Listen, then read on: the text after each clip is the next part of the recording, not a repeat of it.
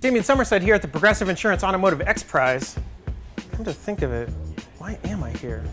Here to answer that question is Kristen Lindsay, Vice President of Prize Operations for the X Prize Foundation. Hey, Damian. Kristen, what is the Progressive Automotive X Prize? Well, the Progressive Insurance Automotive X Prize is a $10 million competition for viable, super efficient vehicles.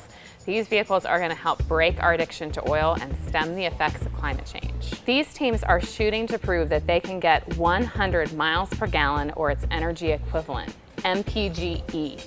And if they achieve that and super low emissions, they're qualified to win this X Prize. And if more than one team achieves those minimum requirements, then it's all about speed. The lowest overall time in the race events will determine the winner. I got a sweet, sweet SUV in my driveway. I mean, you should really see this thing. Yeah. It's pretty sweet. Right. Why should I care about getting 100 miles per gallon?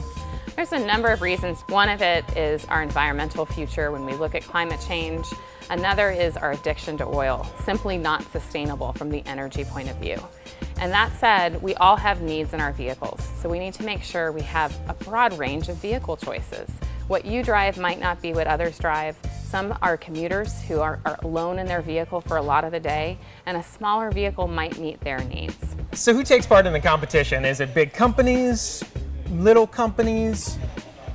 Anybody? Well, you know, X Prizes bring out really unusual players to work on a problem. We have a kind of big mix of teams in this competition. Some of these teams started up in order to build a car for the competition and weren't a company before. Others had small companies or medium-sized companies that had nothing to do with automotive. Startups like Aptera, companies you may or may not have heard of before, all of them have a mission of bringing super efficient cars to market. I had this great little Honda in the 90s. I mean, this thing got great gas mileage. It seems like 100 miles per gallon equivalent wouldn't be that hard to get. Well, you know what?